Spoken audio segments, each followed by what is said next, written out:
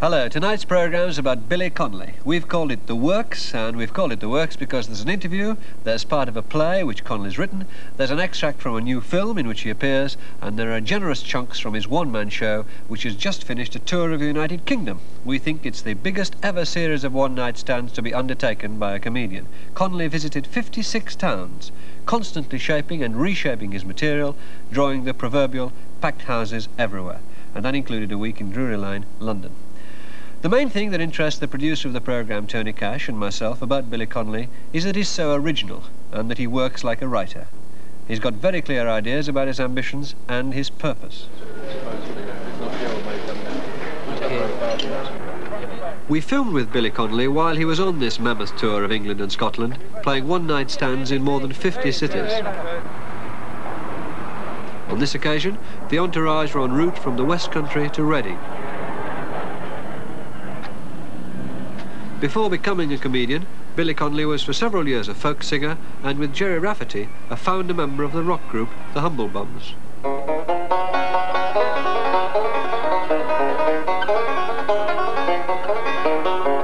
The banjo is still featured heavily in Connolly's show. Prior to working as a professional musician, Billy Connolly was first a welder working on the Clyde and then for a time a paratrooper in the Territorial Army.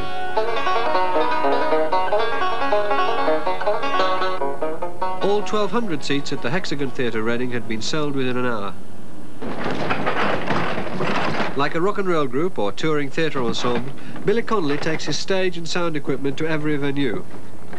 He's recorded extracts during this tour for an album later in the year, the 7th long player of his work to appear. No other comedian has ever released so much live material to the public.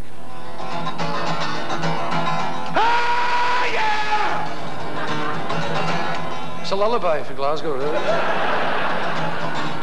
Yeah, we've got a great scene in Glasgow. You wait till the kids are half asleep, nip upstairs and get your own back.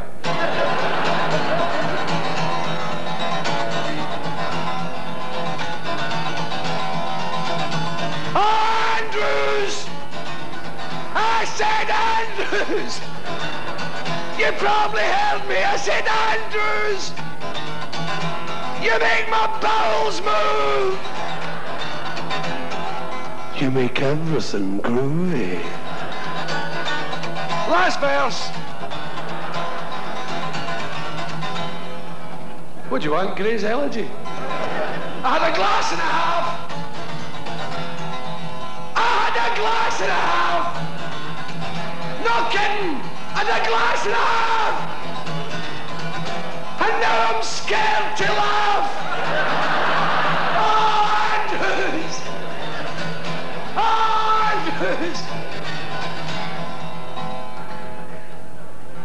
You move me. You make it easy. Oh, Andrews. Oh.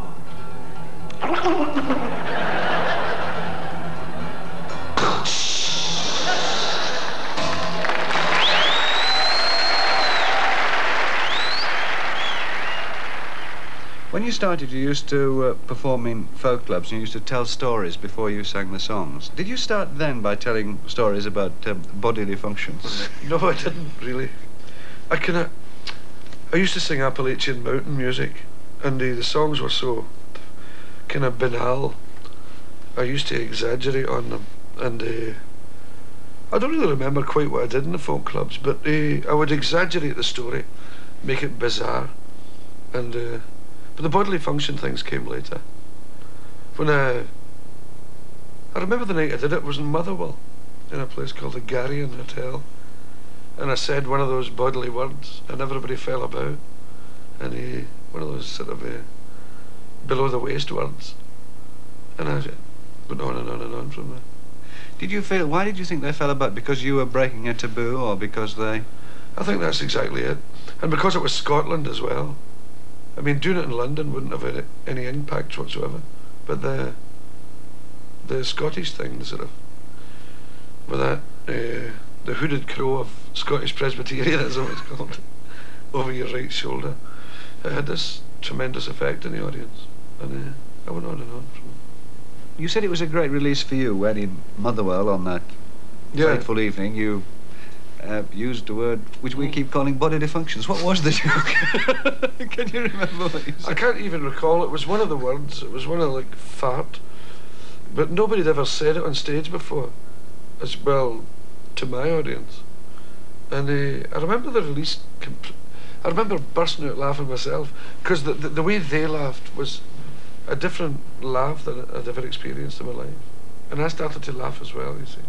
And so I just, from various nights, from there on, I tried out various words and themes, and it was great. Don't ever be embarrassed about my stuff. Don't be offended or embarrassed, because it's natural. It's nature. It's not dirty. It's nature. I've been a nature lover all my life. You can see it, can't you? I'm just a nature boy. And when I was a wee boy, I used to stand in the fields in the countryside and say, "Oh, great." "Oh, how happy I am. Oh, I wonder why the grass is so green." I used to say, I wonder why trees are big brown things with green bits on the outside. I wonder why the mountains are so tall, touching the sky. And I wonder how a horse can do that and keep walking. Nature, it's all around you.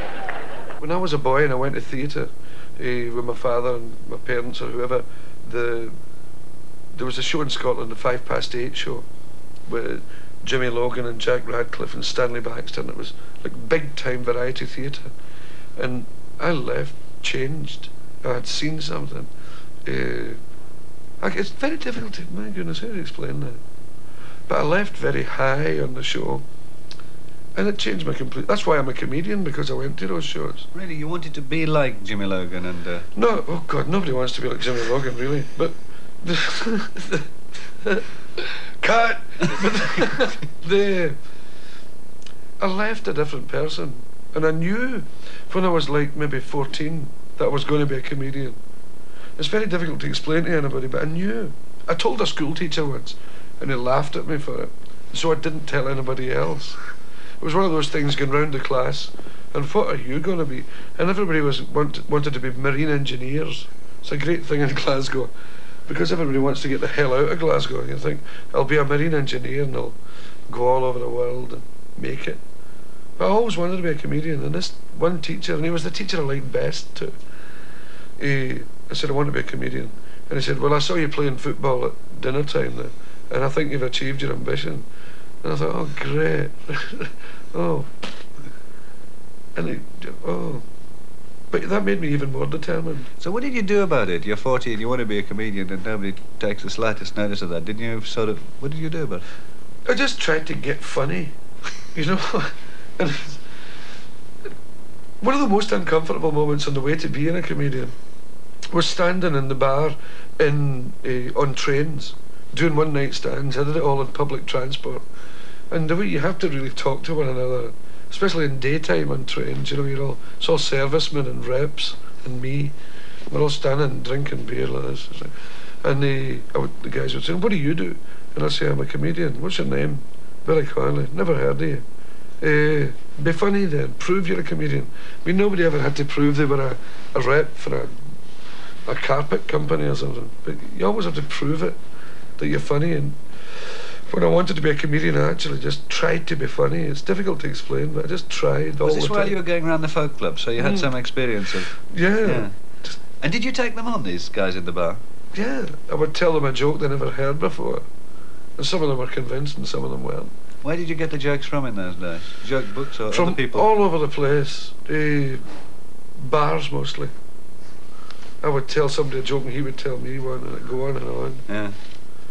And like, you know, like, if you're in a long joke telling session in a bar or on a train, I tell you a joke and you tell me one, tell another one, It eventually ends up you're telling the jokes in sections. Like, you get maybe 20 golf jokes, and then it moves on to slaughterhouses or some other subject, and you get deeper and deeper and deeper into the joke thing. And it's you always hear one you never heard before. And sometimes you don't remember the joke, but you remember the punchline and take it and use it in something else. Tony Cash, who's producing this and has been to see several of the shows along the tour, was telling me last night that things he'd heard a few weeks ago, that big, have now become that big. Yes, so yeah. That's happening as well. It's a thing I do, like I'll ad-lib on something and keep it in and ad-lib on that. And it's funny, sometimes the story, with all the ad-libs on top of it, becomes a totally different subject from when it started out. Because I think it gives me great joy. It's the only time I'm creative, you know, is ad-libbing on stage. Well, I think I've been creative in other ways, in my writings and things, but I get deep, great joy from being creative live there and then. I'd like to tell you a story now about the day the circus came to Glasgow. And it was terrific. Oh, the whole bit. And the big top was there in Glasgow Green. That's a big park right in the centre of town. Big top. The people were all looking at it going, oh, look. Big tent. Isn't it? Look at the size here. Huge big tent. I'd like to see the rucksack, eh? You have Billy Smart coming up the M1 like that.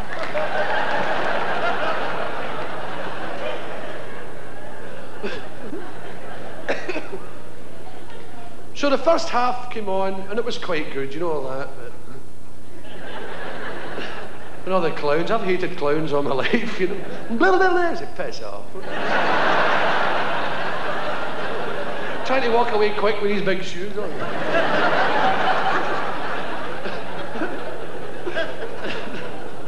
They always annoyed me, these guys. But anyway, there was an interval, and the people all went and did various things and came back in again. And the ringmaster came into the ring.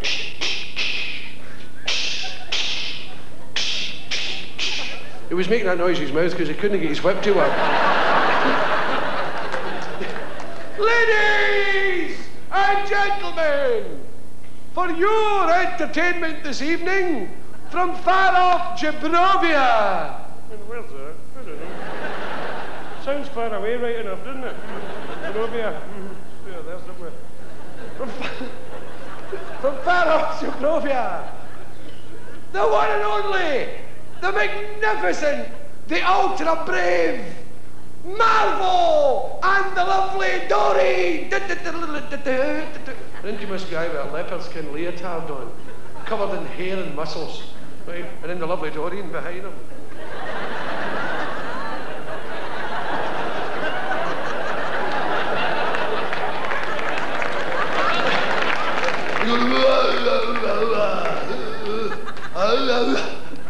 And Dorian ran away and got him a chair.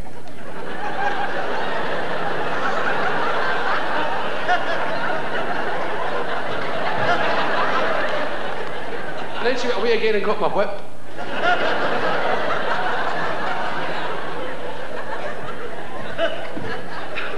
They took them both and she went away. He couldn't work his either. Oh, wait a minute. That bloody Dorian, she knackers me every night.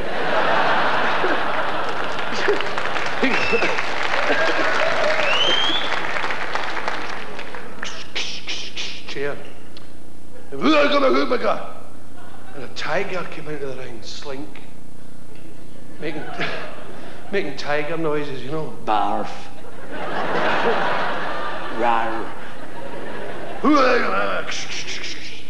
And it did tricks. Went up things and down things, and it lay down and stood up again, and there are a lot of tricks, right? And then there was a roll of the drums. Short roll. Threw his chair away, and the audience went, oh! Threw his chair away. What he was going to do against a tiger with a chair, I don't know. It was a 12-bore chair. Threw his whip away. Oh! Gasp! Exclamation mark. There was utter silence in the big top as he walked straight towards the tiger. And he said, and it sat down, looked him straight in the eye. He went, they said, oh, he's going to put his head in its mouth. How wrong they were. Walked up to him and zzz. Oh no! Don't dare, Margot! Please, I can feel that for here. Don't dare! But he did it. Plop. I go, no, no! You'll bleed to death! I read it in the book! It was about piranhas, but it's the same thing. Undaunted, he stood there and went, and as a sort of encore, he tried to squeeze the tiger's jaws closed on it. Go, no, no, no, don't do it, Marvel, we're already impressed.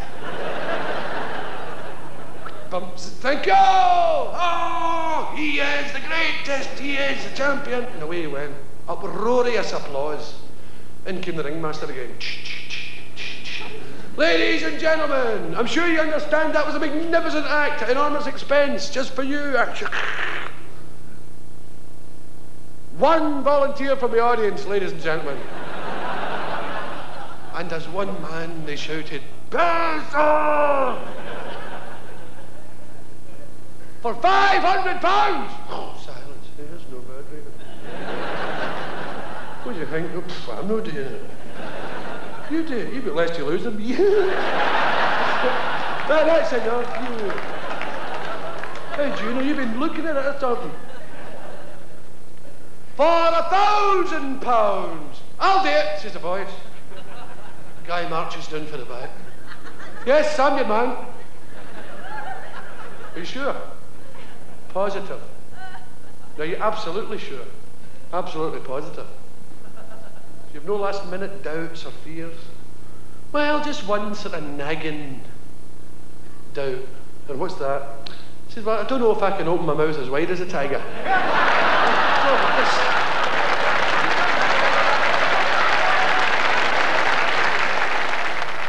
You get a lot of material from Glasgow, of course. Do you think, first of all, you would have had different sort of material if you had been brought up in Liverpool or in London?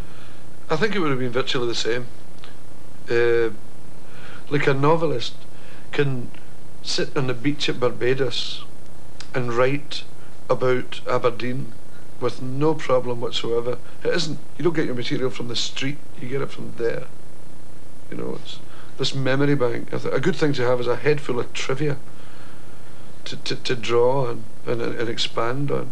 I don't really have, a lot of people think I make sort of verbal cartoons. And it just isn't like that. I've missed the point.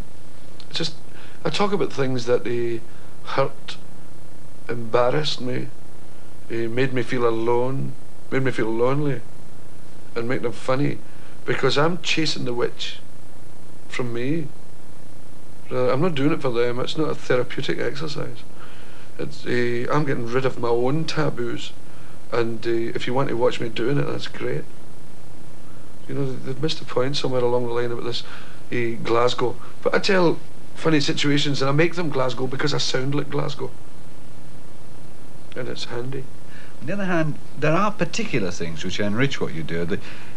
The story you tell, stories at the circus, Oh, yeah. they're surrounded by these two little fellas. Now, they could have come out of Cumberland, of course. They could have come out of London, but because Glasgow people used to come to Cumberland, and we're on the border, and I know a bit about Scotland. They seem to me to be very particularly Glasgow. I can see there was two little whey-faced guys, bantamweights, really. Yeah. And going to the circus still. I mean, they go to the circus even though they're sort of 47. It's in their bachelors. That's right. You're so right, you know. And they're sitting there.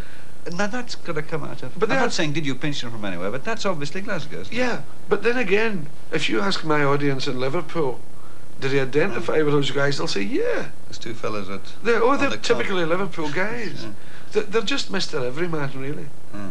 And his naivety and his absurdity and his loneliness, you know.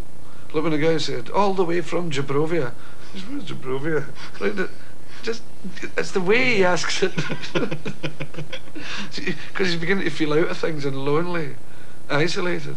Yeah. And that's where I dwell, in the absurdity and the isolation. And that's why I talk about the toilet and why my attitudes to sex, because my father didn't tell me the facts of life. He assumed I knew them, so like everybody else I learned it from the toilet wall and at school and all the lies. So in order to... And the fantasy. Yes. So in order to perform sex properly, I had to get rid of all the taboos and get in there and see what it really was. And that's what I do on stage when I talk about sex. But the Glasgow element is strong in a play you've written called When Hair Was Long and Time Was Short. Mm-hmm. Did you set that in a That's real. Yes. That happened to me. Did it? Mm. Were you chucked out of your house because you didn't wear ashes on your head on Ash Wednesday? Yeah, it wasn't ashes, it was just a non-adherence to Catholicism. And I got the heave-ho. My father threw me out. And it hurt him more than me. It was one of those... He actually just threw you out because you weren't good enough. Yeah, he actually packed my bag and put it outside the door. I said, right, on your bike. It was as black and white as that. Yeah. And so I moved into a rooming house in Glasgow. One of those sort of pseudo-Georgian places with the square hallway and doors off it. And I would have made the set in the play like that, but nobody would have believed it. But a door opens and a guy comes out, because I would look like a really bad playwright, which I probably am anyway, but it's a square hallway with doors, like 3 on each side of the square. And people just kept coming in and out, because everybody was lonely and isolated. Alcoholics, sort of very gayish homosexuals, you know. Oh, no, homosexuals, there was only one, but he wore a sort of, the real guy, wore a Japanese sort of dressing gown and was always drying his nails when you spoke to him. And I didn't put that in the play because nobody believed it, but it was real. So I made the landlord a sort of amalgam of his wife and himself. Yeah. To get the isolation, the loneliness of that I felt in that homosexual guy. And just like that, I exaggerate and bend everything, but it's the truth I'm dealing with. This extract takes place in the kitchen of a boarding house where Alec lives after being chucked out of his home. Charlie is an out-of-work craftsman. Milk, Charlie. You know, there's a thing I've always meant to ask you, Charlie. Why do you wear your overalls all the time when you haven't got a job? Well, in the first place, I like wearing them. I've worn them so long, man and boy, that I don't feel right when I'm not wearing them. In the second place, if I wear them all the time, I can convince myself I'm not really unemployed. Merely between engagements. You know what I mean? Aye. Have Byler suit well travel sort of thing, eh? Well, I wouldn't put it exactly like that, but you've got the message. And tell me, what about the other people that live here, Charlie? What about them? Well, I mean, what are they like as people, I mean? Well, I was wondering when you were going to come round to that.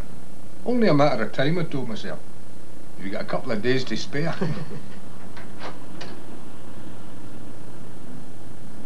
Oh, come in, Mr. Green. Can I help you? Just checking, Mr. Campbell. Everything quite tickety-boo, as they say? Aye, fine. I thought I heard voices in here and investigated, as is my wont, as it were.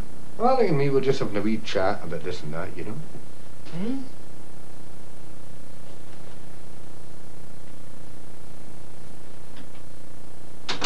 Oh, dear me. Look, Christ, sometimes it's like being in prison in here.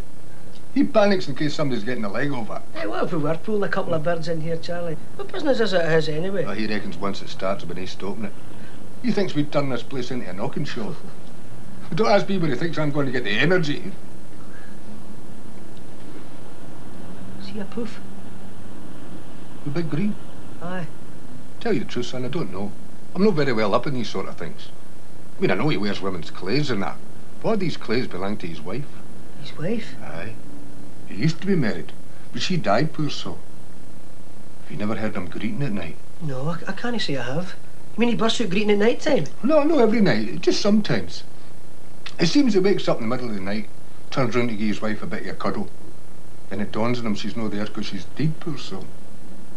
And he can't take it. And he starts to bubble. What's murder you hear the first time? You get used to it. Oh, I don't know about that, Charlie. Jesus, the very thought gives me the shites. Oh, don't bother your ass with the likes of that. The human race is very resilient. We can get used to anything. Tell you what, there was an uncle of mine, Charlie I think his name is, used to tell us stories about the First World War in the trenches and that. It would seem, when there was a lull in the fighting during the night, that we go at each other with a shouting and that. The Jerrys would shout out things like, "Agenti, vacenti, hookin' and cookin'." And our boys would shout back, "Bee-baw, babbity, your mammy's a dumpling." Know what I mean? Nobody was fear. I don't see what all that's got to do with Mr. Green greeting at night time, Charlie. No? No. Tell you what. There's a few things you've got to learn about this house. You see, Mrs. Green was off a kind of people that didn't have much gone for themselves. What you might call a good Samaritan. Then all of a sudden she was taken ill herself. She went from bad to worse in daytime, and as it was happens, she was taken away to the mental hospital, the Bammy care. Ever since then, Mr. Green's been as kind as he was. He takes in the punters that have just been released from the loony bins, because nobody else will get near them. In memory of his wife, sort of thing. But what about the women's clothes? Oh, that came later. I'm not sure what that's about, but I think that's in memory of his wife, too. I don't think he realises he looks a wee bit odd. Oh, I see. Well, don't get me wrong. I mean, we're no all bampots. I mean, somebody has a wee bit of a problem with a bevy. Another just can't cope with the day-to-day problems that seem such a doddle to the rest of us.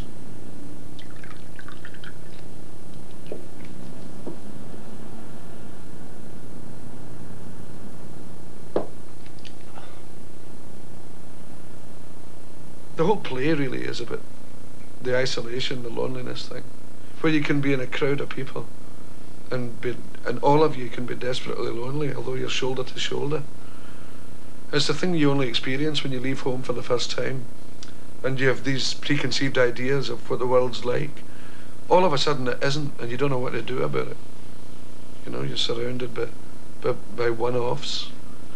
The play's also, one of the things the play's about is these strange characters bumping against each other force Alec, who, although he's been kicked out presumably for some act of rebellion, is still rather puritanical compared with the others. He's rather intolerant at the beginning of the play, and the play makes him tolerant at the end. I mean, at the end, he's a much more tolerant man. Yeah. He's learnt, and he goes on his journey having learnt that much. Yeah. This obviously was your intention. Were you sort of saying, were you actually preaching that as well as intending to do it? I suppose I am. You know, it's a thing that terrifies me. Occasionally I become a bit of a finger-wagging sort of entertainer, you know. Now hear this, isn't that profound, kind of thing. And it's a thing I avoid like the plague, and then when I'm doing these sketches or things scenes that I invent, I can see that I'm beginning to wag my index finger. I say, oh, change the mood of that. But the whole theme of that was coming out of that situation better than you went in, growing up. Yeah. What was it like seeing the play put on? I mean, did you want to be in there acting all the parts and performing it? And no, I never felt like that before. It was the strangest feeling. I wanted to put it on with actors, with a capital A, guys I really admired myself, and we handpicked them, and they created a little picture, and it changed. It was different from the thing that I wrote. There were funny lines in it that I didn't realise were funny. I thought they were terribly profound and serious, and the audience fell about. which was sort of half naivety and half being a comedian writing a play. And it was one of the most immensely enjoyable things I've ever done in my life. Would you like to? Have you done it again? Do you want to do it again? Yeah, I'm going to do it again. I'm doing it this year. I've been commissioned to do one for Edinburgh Festival, for the official festival, which is the strangest feeling. You get when you're commissioned for the official festival, you get this overwhelming desire to cut your hair, you know, and swan around Edinburgh with an opera cape and a cigarette holder, and I haven't even started it, and the guys up there must be getting totally panic-stricken. But I'll do it. Have you got a good idea for it now? Well, the play is about prison. Yeah, I know what I'm going to do, but I haven't actually put it on pieces of paper yet. It's called The Red Runner, and it's about prison. 3 guys, and one of them has a piece of carpet, which is the red runner. It's just a red bit of carpet, you know, a stair runner. Yeah. And the other 2 are jealous of it and try and get it from him. Although they can, he puts his feet out of the bed onto it, and that's his great luxury in life. He doesn't put his feet on the floor. But the cell is so narrow that the guy opposite can also put his feet on it, and he wants it, although he's got it. He wants to own it, and it's this thing about the captivity and isolation that I'm trying to put in. You've acted in plays. I've seen you in television plays, and you've just acted in your, I think, is it your not your first feature film, but in a feature film called Absolution, written by Anthony Schaefer with Richard Burton, set in a Catholic, as it happens, set around a Catholic public school. Yeah. You play a man who's a bit like yourself in that. Yeah, I do. Well, he isn't really. He looks like me. Yeah. You know, he's hairy and he plays the banjo. But he's a lost soul, you know. Well, it's somewhere between a lost soul and a free spirit. I mean, the boy who takes him up, as it were, the saintly but rather corrupt, good-looking boy from the school, thinks of him as a great free spirit, doesn't he? Because Blakey rides around on a motorbike. He sees him as the alternative, Yes. And it was a super thing to do that. Take your time. Get closer. Shut up.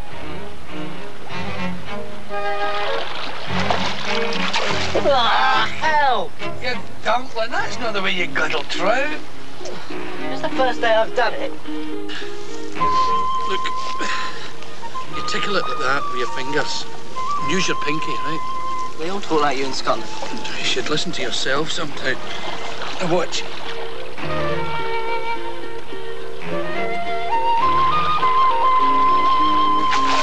That's terrific. That's terrific. Do you ever feel guilty about anything? What kind of question's that? No, I don't know. Swine back there, they try and make you feel guilty whatever you do. Ah, you'll be okay once you've left that dump and knocked around a bit. Here. Take these.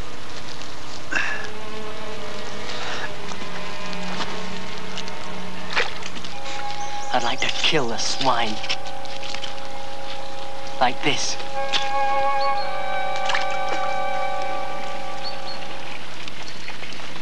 Have some more whiskey.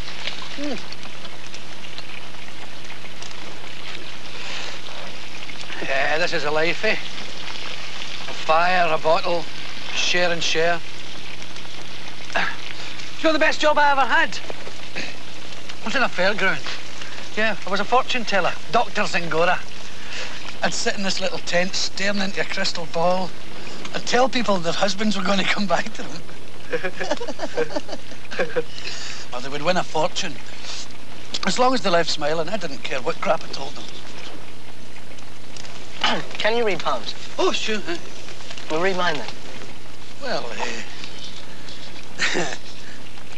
you're going to marry 3 times, have a dozen children, become a priest and go to one of them leper colonies.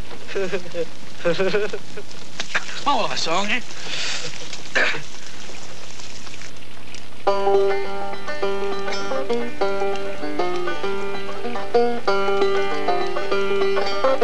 Keep your heavenly choir. There's food on the fire. I'm not for hire. Oh no, not me. Give me a laugh and a joke. A drink and a smoke. Dee-da-lum-a-dee, dee-da-lum-da, dee-da-lum-dee. That film's very Catholic. I mean, it's the central character is Burton, who's a priest and a teacher, and it's to do with the idea of the confession and the idea of torment and all that sort of thing. You used to. Do you have any religious stories in your act anymore, or is your Catholic... I used to have it. You did used to have it, didn't you? Yeah. And what happened? Have they disappeared because you've moved on, or because you had... I get bored with the subject. I really did. I get desperately bored with the subject. And I used to, even though I'd left Catholicism, I kind of admired it, and admired the people who were into it. So it's fallen away from a... Completely fallen away. But I have a friend in Toronto, a guy called Don Sullivan, who's alcoholic. He's a reformed sort of alcoholic. And in order to join, I didn't know this, but in order to join Alcoholics Anonymous, you have to, in order to get the thing to work, you have to have God as well. And he was the same as me. He was a trifle sort of atheist. And so he invented one. And he's a very happy man. He's got his own. He comes, when he wakes up in the morning, he says, okay, I know you're there. I don't know who you are or what's going on, but I know you're there. And I'm going to try today. But you must as well. Right? 50% of the game's yours. Here we go again. And I enjoy his religion a lot more. I got a lot more out of his religion than I got in 19 years of Catholicism. You know? What about a wee Glasgow man on holiday in New York? Walking along, being a tourist, and he went up onto the Empire State Building. He was up on the top there, and he was looking down. Oh, great. There's very little else to do at the top of the Empire State Building. Oh, terrific. Hey, Agnes, come here and look at the dunness. There's two guys sitting on the edge of the parapet, long hair, sandals, beards, legs dangling over. I said, hey man, would you like to try a flip? I'm sorry, sir, what was that? Would you like to try a flip, man? It's really beautiful. To tell you the truth, I don't know what a flip is. I'll show you. Jumps over the edge. Ooh, it's really beautiful. 5 feet from the pavement, he goes, flip. Lands on the edge. How'd you do that? He says, real easy, man. All you do is flip. Oh, hey, I'm into that. Right, here we go. Excuse me there. No, he's over the edge. Yeah, easy. We are the champions. 5 feet from the pavement, he goes, flip. Nothing. Splatter. And one of the hairy guys turns to the other one and says, you know, Gabriel, for an angel, you can be an awful bastard sometimes.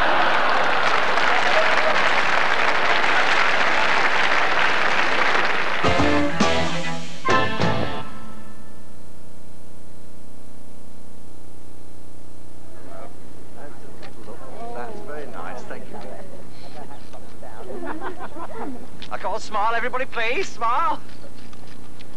Waste of time if you haven't taken the light, really. That's all right. This Olympus is completely automatic.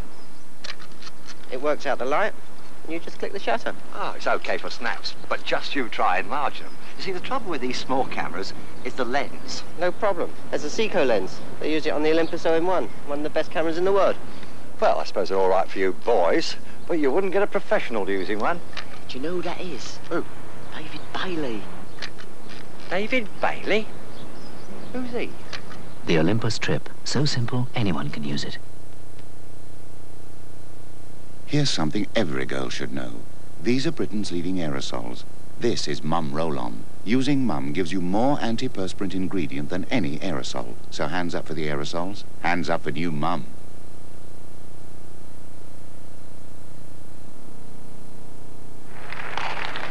Time for another lashing of culture.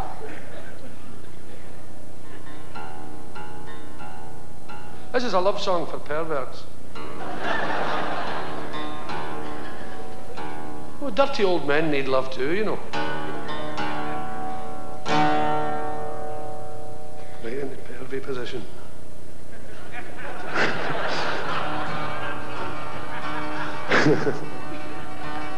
Whoa.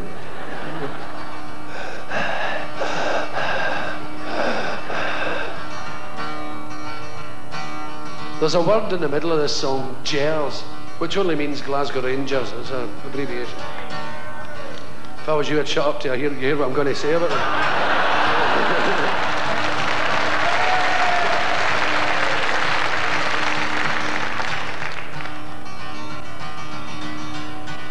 I've got piles and you've got scabies. The wains get the measles and the dogs get the rabies. Oh boy, when you're with me, oh boy. Oh, the world can see that you were made for me. I'm losing my hair, my arches are falling. There's 6 kids, they're always bawling. There's nappies in the kitchen, there's toys in the stairs. When I ask you for support, you shout, up my Gers! Last verse. All my life I've been kissing your left titty 'cause the right one's missing, oh boy. When you're with me, oh boy. All the world can see that you were made for me. Dum-dum-dum, oh boy.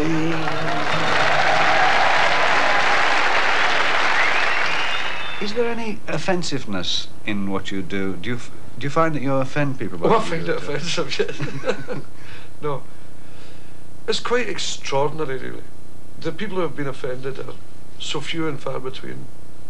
It's almost unreal. I did a thing about the Last Supper once, and I made all the characters Glasgow characters, even Jesus, you know. And it caused a sort of mild chaos in Scotland. But it was only among people who had heard the record and hadn't seen it done. But the people who had seen it done were completely silent, not one complaint. It was a bit frightening, really. I expected big reaction on it. Although that wasn't the reason I did it. I expected a big sort of backlash, and it didn't quite occur. Do your political opinions influence your material? Used to. Not anymore, because I've got fewer and fewer political opinions. I'm becoming a real sort of a brigadoon socialist, you know. I only believe in fairness. That was the whole thing in my political beliefs. Sharing and fairness. And it was a bit naive. And so now I have very few. I've got a lot of anti-feeling for some politics. And I've got very few pro-feelings for any living politics. You know, as far as I can see, there's a lot of Amins and Gaddafis, Margaret Thatcher's, SNP, and very little James Maxton. You know, and I'm a pessimist now. I didn't used to be. You don't tell racist jokes, do you? Except Scottish racist. Yeah. That's blatant racism when it comes to Scotland. But very anti-Scottish, but apart from that... I have done, and it's gone down well. You know, I told an Irish joke once. I actually recorded it, and I'm deeply embarrassed about it. Because at the time I didn't enjoy it. It was cheap thrill time. And I don't know why I did it. Sometimes you feel so alone out there, you know, being the concert comedian, the hairy guitar playing weirdo, that I felt kind of lonely, and I tried to get like them. And it worked. You know, I can do it. The one-line racist bit. On the other hand, people would say about racist jokes, about Irish jokes and packy jokes, as it were, oh, it's just a bit of fun, it doesn't matter very much. I mean, why do you feel embarrassed about doing it? I think that is the most dangerous attitude. The British people are not overtly racist or anything, basically. But given the opportunity, they switch on to racism very quickly. You know, they've listened to so many broadcasts on radio about how desperate the situation is with the Pakistanis and West Indians flooding into the country. The total lie, the black lie. And I'm sure that in pre-war Germany, there was a lot of real funny Jewish jokes going about, and everybody said, well, I'm not a racist, but, you know. So you have this flood of mohair-suited northern comedians, the overt racism they're pouring out, to the degree that you get black guys now doing it on stage, which I find vomit-making, you know. Laugh at me, you know, I'm a lovable nigger, you know. Yeah. And that, I find that potentially desperately dangerous. And awfully uncomfortable. I feel I feel dirty. There's a world of difference between a comedian and a joke teller. And I think the comedian, like the poet, plays an incredibly important role in society. He should be able to see things that the average guy in the street can't see. Like the poet, he should be able to spot the absurdity. Or the poet should be able to spot the beauty, perhaps, or beauty in something that nobody ever thought was beautiful before. All the poets I like do that. Yeah. And all the comedians I like spot absurdity in something that's just accepted. Truck driving down to Scotland.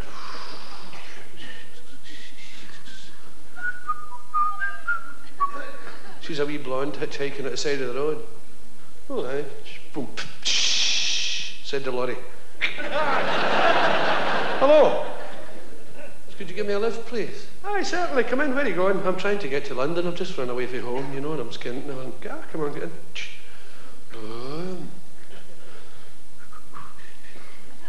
Smoke? Well, I do smoke, but I've got no ciggies, you know. I'm skint. I just run away from home, trying to get to London. Don't be silly. Here, have a cigarette. So he's plying her with cigarettes, going down the road. Come to a transport cabbie. Come for your dinner. Well, I'm hungry right enough, but I've no money. I've just run away from home. I'm trying to get it. Oh, come on. Into the truck, down the road, fags. Tea time. Come for your tea. Well, in actual fact, I'd love my tea, but I've got no money. I've just run away from home. I'm trying to get to London, you see. Don't be silly, I'll get it. Come on, you. No, she'll take back in the truck. The fags down the road. They come to the North Circular. He says, well, dear, that's it. This is where you have to get off. I unload here and go back to Scotland. All the best. I hope you get on fine. Find some digs and everything. Get a new job. And there you are. All the best. She says, you're the nicest man I ever met. Doc, he said, don't be silly. No bother. She says, I wish my father was as nice as you. Don't be daft. Away you go. She says, I wish there was some way I could repay you, but I've got no money, you know. I've just run away from home, go to London, skint. You know. He said, I don't mind. She says, what am I talking about? I've got no way to repay you. This whole journey, I've been sitting in something that truck drivers love. He says, oh, Christ, don't tell me you've melted my Yorkie.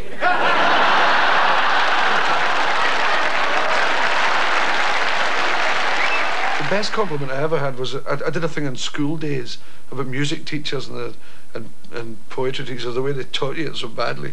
I was in California and an American guy came up and said, how come you were brought up in Scotland, I was brought up in California, and I was in the same class at school? And I jumped a mile in the air when that guy said that to me. Because I see that as my function, spotting the absurdity in ordinary accepted situations. Like the toilet. See, the toilet's a great place for me because nobody's ever been there before. Nobody in my business has ever been there before. Les Dawson once said to me, it's time you get your head out of the toilet. And I was awful disappointed in him because he couldn't see what I was trying to do. What were you trying to do? It's to go where no man has ever been. to expose an area in comedy that nobody has ever done before. And I'm going to get deeper in, and I'm sure I'll come out of it well, you know. I'd say to touch the untouchable and put it on stage as a viable entity. Now that pornography is freely available to the British public in transport cafe places, well, my driver bought one of these magazines. I mean, he is a lecturer anyway, but he bought one of these bad boys magazines, and I have never in my life seen anything like it. It's the one where you can even send in pictures of your own good lady doing things, you know. I don't know why they always point at it. I've known where it was for ages. I hate that kind of publication. I wouldn't even buy Playboy. I'm that prudish. I find it offensive. Not Playboy, but I would find it offensive in me to buy one and sit with it. It's not the me that I know. and live. I agree, it's on, and I think... It's the kind of thing I don't do myself. And I detest pornography. And I hate page 3 in Britain. I think it's awful. And one of my pet theories, which is probably totally wrong, is that this increase in rape, I don't know if there's an increase in rape or an increase in the publication of rape, but I think there are a lot of guys in Britain who look at page 3 and read about this swinging Britain where everybody's doing it. And a lot of guys are saying, but where's my share? It's extraordinary. So reading this magazine, but the bit that killed me were the adverts at the back. Have you seen the things you can buy? The things that people must be doing to one another. There's things you put batteries in and they jiggle up and down and whiz and whir and... Great, great, great. My favourite of them all is the inflatable women. Have you seen them? Oh, they're incredible. Lovely Raquel, they're called. You blow them up. I don't know if you get a John Bull repair kit with them. French job. Soon have you better dear. Doctor will fix it. But you can get them with electric moving parts. You can. And they talk to you. You get a cassette with it. I wonder what it says, eh? At the third stroke.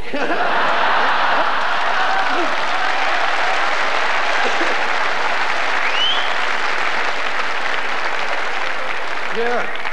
So the cheapskate perverts don't buy the cassette. They just phone Tim and get on with it. The most extra. I'm in the mood for love, simply because you're near me. Ah, there you are, darling. You've arrived.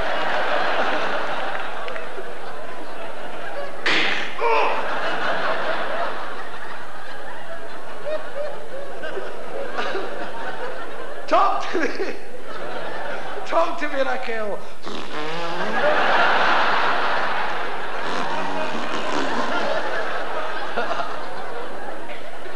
And but the electric moving parts thing, I was wondering, do you switch them on while when you've blown it up? You switch them on, it's going and then you wait for the right moment.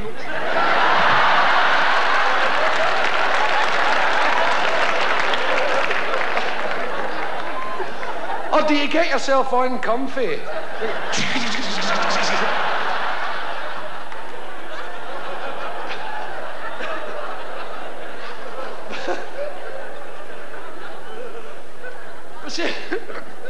And masochists can buy an inflatable mother-in-law as well to watch them. Electric moving parts, a dagger. Perverts can get inflatable dogs. It's astonishing. Yeah, I'll just take the dog out for a walk.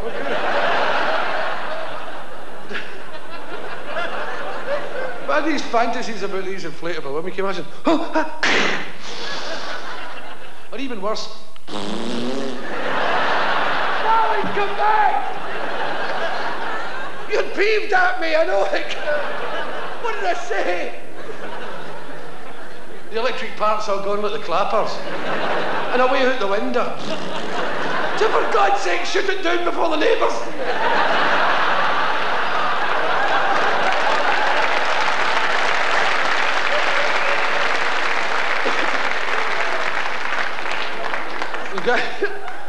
Or the guy going back to the sex shop with a lovely Raquel over his arm like that. That's rubbish, sir. Aren't you pleased with it, sir? No, certainly I'm not. What seems to be the trouble? I'll tell you. I'll tell you about the trouble. I just gave her a wee love bite and she farted and flew out the window. That's no good to me. What attracted you to the inflatable woman, which is a... The sheer absurdity and loneliness of having an inflatable girlfriend just got me by the throat. And, you know, the total absurdity of being in a room and inflating the lady. And because you can't get one, you know, it appealed to me greatly. And that way, again, I could become the fall guy. In most of my stories, I'm the fall guy. Or the character that I've become on stage is the fall guy. And with the inflatable lady, I could do that again. You said earlier what you saw was pushing further and further into sort of prohibited areas of material, into taboo areas, really. Is that what you're... Aye, well, I don't intend going into the taboo completely. But I'm enjoying immensely being in there and getting deeper in to see what's hiding in there. But I'd like to do a classic piece of original comedy, and I'm sure it lies in there.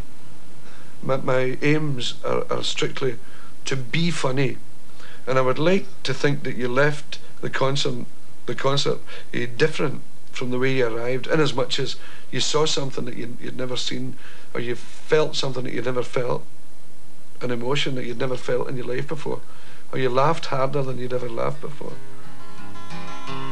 Oh, I'm no I want to bide a wall. I'm no I want to leave you.